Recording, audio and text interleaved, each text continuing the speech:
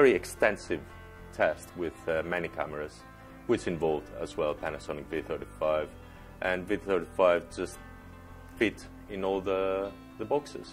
The main goal was to shoot at UHD and maintain the whole post-production and production as well to UHD levels. When we arrived probably about 20 weeks ago, it was just completely cavernous space, you know, so we created 3 terraced houses with the 3 gardens in the background, which has suited us absolutely perfectly, especially during the winter months when everybody else is out shooting in the freezing cold. We're in this nice cozy studio, and it's really contained, you know, and it kind of worked very well for us, you know.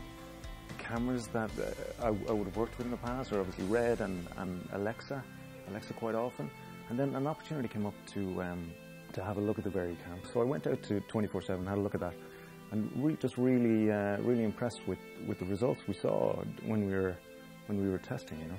So it was down to which camera could deliver the best result in the smallest size possible.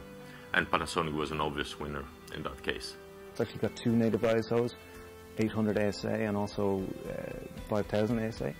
If you try to push any of the other cameras to 5000, you get a serious amount of grain.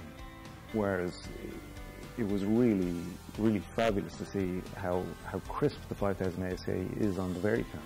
It was a scene, exterior day we were shooting there recently. We were just out in the park, and the light started to die quite seriously towards the end of the day. With this camera, I've been able to push it to 5000.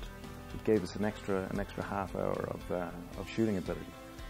And if you look at the footage afterwards, it's incredible how crisp it is. You cannot tell that it's just normal daylight. And the only thing that gives it away is the moon up in the sky.